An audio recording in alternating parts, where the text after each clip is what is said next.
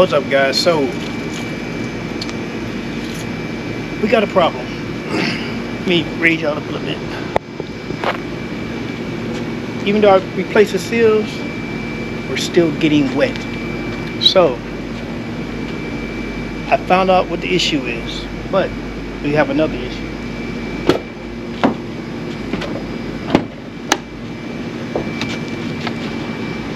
We gotta clean this crap out, man, in order to fix our next issue. Alright, so let's do the YouTube thing.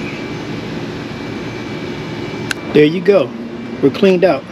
So let me show y'all this piece of work. Okay? I'm gonna shrink y'all down. And this is unbelievable to me how this happened. But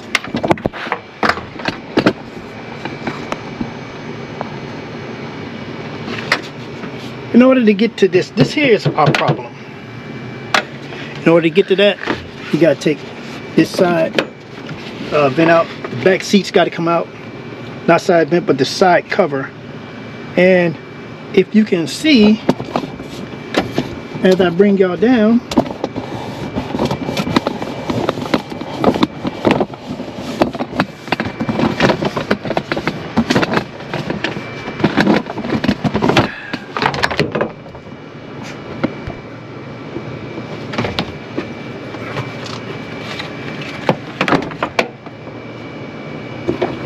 our thing is supposed to have covers for the vents.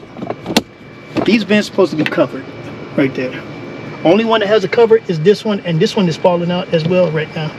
So in order to pop this out, you need to push this down,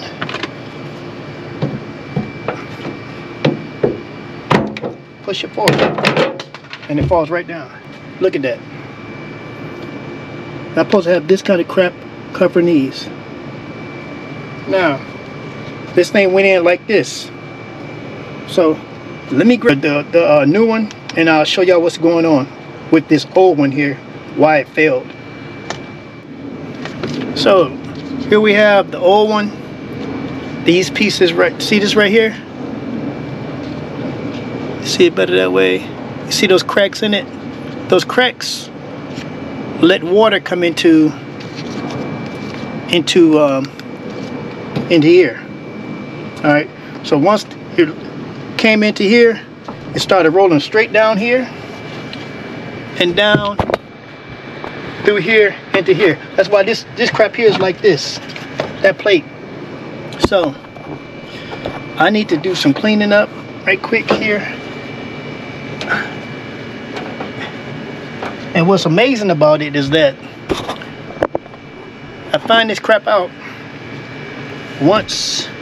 I done paid $700 for some new rubbers, not rubbers, but door seals and stuff like that, which they are rubber. And after I've been searching forever on YouTube what could be leaks, never knew anything about these. What I got was, it could be the coil vent, it could be the emergency cable, the leak in the front, it could be for the extended cab, these seals up here on the top where there's a hole right here for a pin to go into to hold the rubber there. It could be that, and it could be my rear window, and it could be my third brake light. So I did the third brake light. It didn't stop. I did these seals, and it didn't stop. This crap here, 22 bucks. This crap here, 700 bucks. Not just this, I bought 2 of these and the ones for this door. I feel like I still need to replace the one on top here because it's kind of worn out a little bit, but yeah, this here is definite. You can't even see this, and it's not hard to put in. It'll snap right in, but we're gonna have to do some things though first. So let me, I'm sorry, here's the new one. See the new one? See all those things in there for the new one? See all these things not in here on the old one? Yeah, we're gonna fix that today. So these things here are supposed to let the air out. When you go to close your doors, it hit this and blows let the air come out of the cab. If you didn't have these, you wouldn't be able to close your cab door.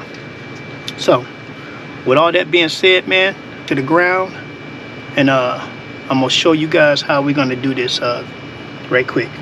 And the longest part about this thing here, man, is taking the interior out. All right, guys, so as you can see, that piece right there is gonna sit down in there like that, and then we'll tip it up. But the problem is we have to go from, I have to do this from underneath, and I'm gonna position you guys so y'all can see how I do it. So I'm hoping you guys can see it.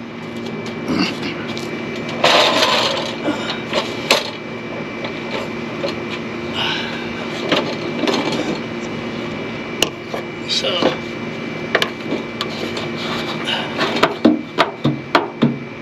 guess you guys can see it. So I'm gonna slide this thing here up from the bottom. Let's put it in there like that. And going up. And push it in. Oh, I ain't got it in yet.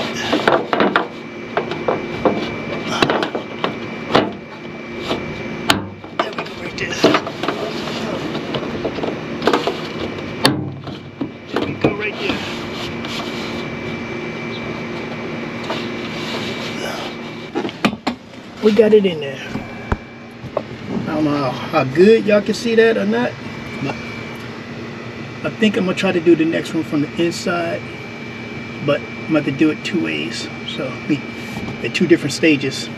I'll try to sit it in here, then put it then try to pull it and pop it in. I kind of broke this right here, but I don't think that's gonna matter. I really don't. Well, guys, I went through the whole process, and I didn't even know my camera was on photo. So I'm gonna do this again, man. We're gonna do it again.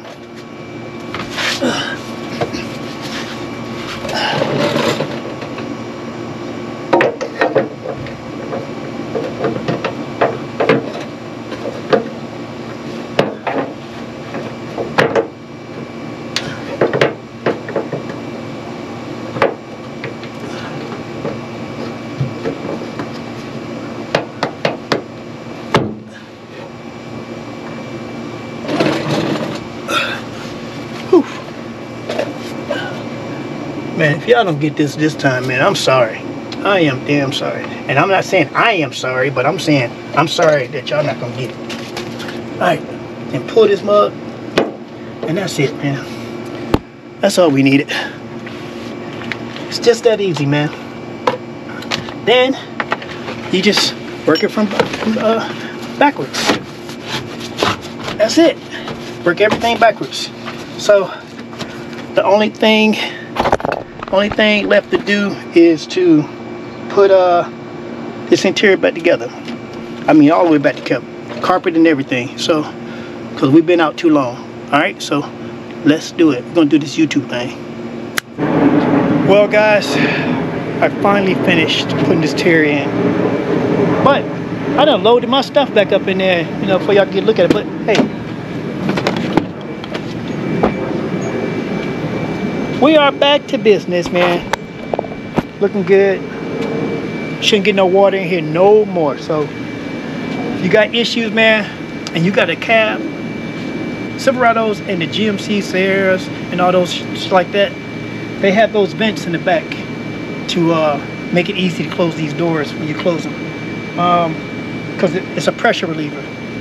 So, and it's a leaker too, if you know, if they leaking. So check those first, man. Just look between the cab and you'll check them, and you'll see if it at the top of the seal, if it's broke, water's getting in right there. Especially if it's running down through here and the back here getting wet, it's running down through here. Look at those first, man. That's all together, man. You under 50 bucks for them. So that's better than doing these damn seals and all that. The only problem is you gotta take the back seats out, man. So You know, long as you up for that, you're good. So that's gonna bring this video to an end. So like, comment, and subscribe, man. We're gonna catch y'all on the next one. Peace.